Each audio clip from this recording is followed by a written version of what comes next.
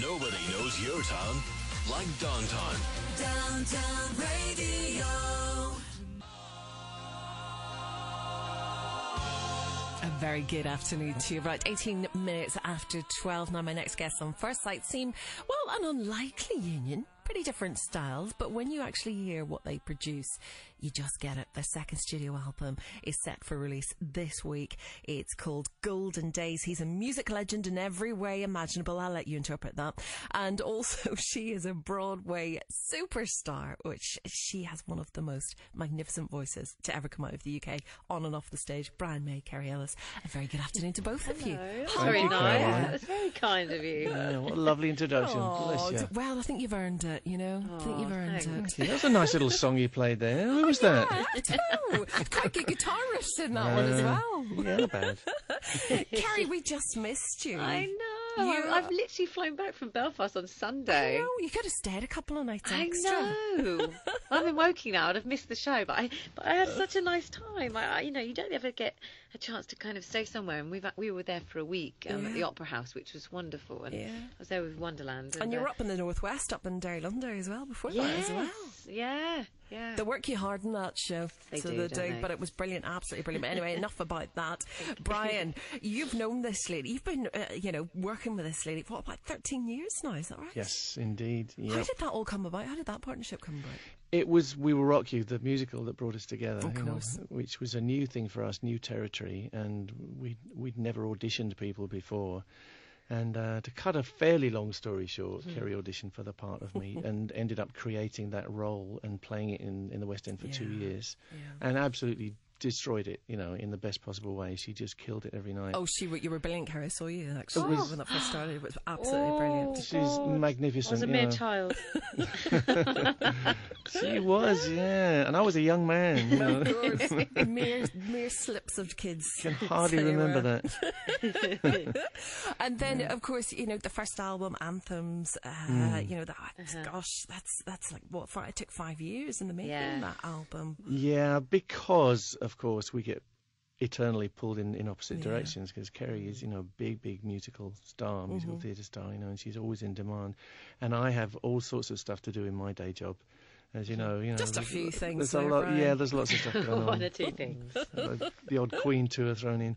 So that 5 years we didn't actually see that much of each other. So it's not surprising that it took that long. But we were learning also the craft. I'd never produced a woman before, in the studio. Never. No, before not before Kerry. Never. No, so it was all a learning curve, and I wanted to write for her. I wanted to find things which would exploit that wonderful voice, and I saw a rock star in Kerry. Even perhaps she didn't see it at the time, but she is kind of a rock star as well as being she is. Absolutely. Mrs. West End. She's the lot. She's everything. So what's it like then?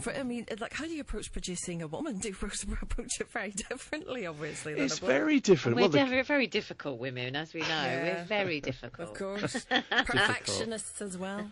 A lot of stuff's different. The keys are different for a start. So you write in a different way and you arrange in a different way. But what you feel as a man, as a woman sings, is very different from what you feel as a man. Yeah. Hearing a man sing, and I've written for Freddie for years and years and years, produced, those things. But it's a very different thing. And Kerry, it's always been inspiring to me, whether we're working on new material or we're bringing in songs from anywhere. They can be rock songs or they can be musical theatre. We span all the different genres, which is great. Have a completely free hand, an open canvas, if you like. Well, that's what this new album is quite like as well. It's like you've had an open hand. You've kind of looked at it and gone, totally. We'll have this one and we'll do that one. And it's like a wish list all put together, isn't it? It is. Yeah, it's fabulous. I mean, I love exploring the best songs that have ever been written, like If I Loved You. I think, not many rock stars would probably even come across it. Yeah. But, it's one of the most beautifully perfect works of art, in my opinion, ever. So for us to go in there and reinterpret is fantastic. It's really thrilling. And when I hear Kerry interpret and I get to work moving stuff around her, in the arrangements and stuff, it's thrilling. It really is. It never gets old. Yeah, I want to talk to you a little bit about Gary Moore, because there's a great, the Parisian Walkways is in it. Now, Brian, you're Brian May, for goodness sake. I mean, and Gary Moore is Gary Moore, and it's like you have this deep appreciation of each other's technique and all the rest of it. I mean, Gary's he was a really fast player with like lots of staccato runs and wonderful bit player, of jazz passionate in there player as well. Yeah, incredible. Mean, when you hear Parisian Walkways, I mean, how do you interpret that, and how did you get into that one? Well, it's a song, I think, like any other, and it's a song written for guitar, so it was kind of crying out for me to have a go. Yeah. It's not that different from my style, I suppose, but I worked with Gary a lot. I mean, we toured the States. Toured with it, I used to have to go on after him. Yeah. Which I tell you. Did he get quite a lot of fun out of that? Did he get a run out of that? Yeah, we had great times. He's a lovely guy. I mean, it's so sad that he's gone. Yeah. But it was a real thrill. I was asked to do it as a tribute to Gary. I didn't just pluck it out of the sky. Yeah. The guy who's producing his tribute album said, will you do this track? And I thought, yeah, I'd love to. I've never tried it. It's in my head, but it's never been in my hands before. Yeah. And of course, it's also a song. So I thought, perfect for Kerry, because no one's ever thought of a woman singing this song, and my God, it works just great, I think. Absolutely. And of course we'll have to mention Phil Lynott in that as well. Phil Lynott co-wrote the song and originally sang it, of course. The great Phil. We miss him. Of course. Lord, absolutely. we lost Rick Parfitt recently. It's just listen, let's don't even go there, Brian. We're not too even sad. going to go there. It's just horrible. And all these people you worked with and knew, and it's like losing your mates, isn't it? Well, it is. You are losing your mates. Anyway, let's move on. Well, having lost Freddie, that's... That's the biggest big one. Yeah. You did a rock rearrangement of Born Free. Who on earth would have thought of doing that? only you two could have done that. Probably not many people would have thought that.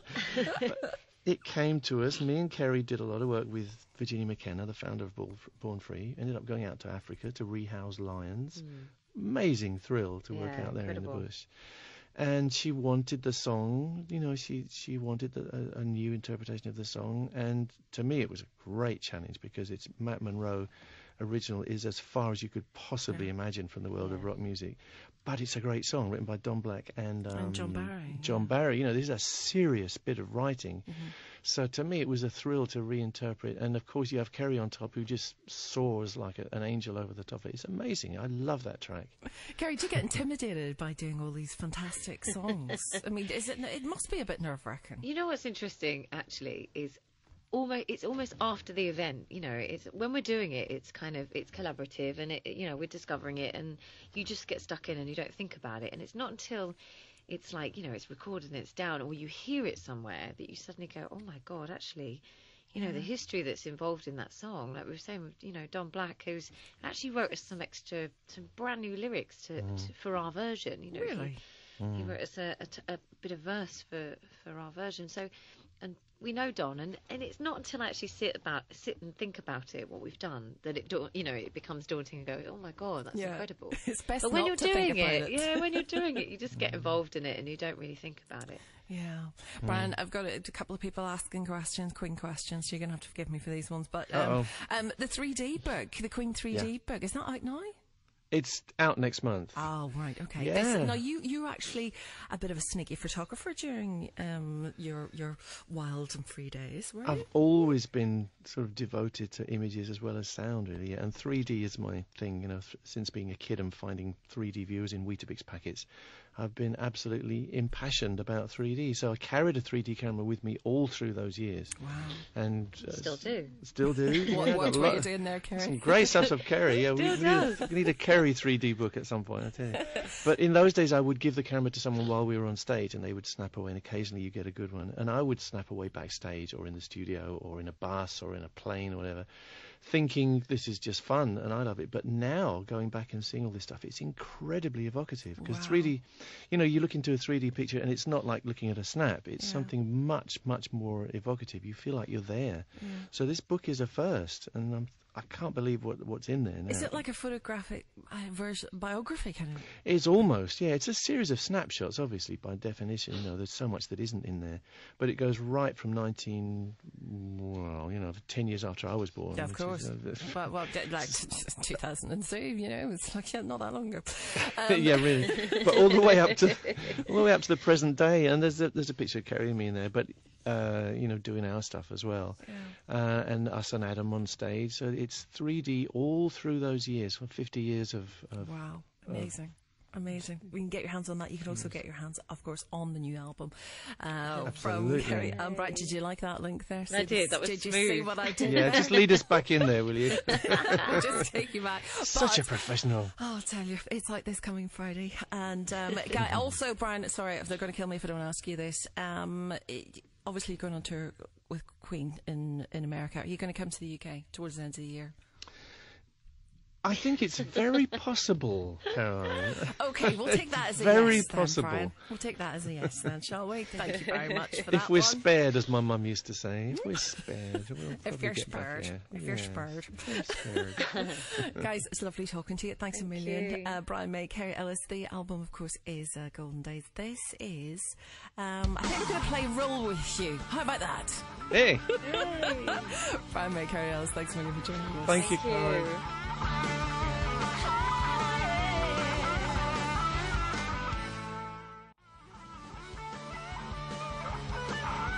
From the brand new album from Brian May, Kerry Ellis, that's Roll With You, and it's out, Golden Days, I should say, is out this coming Friday.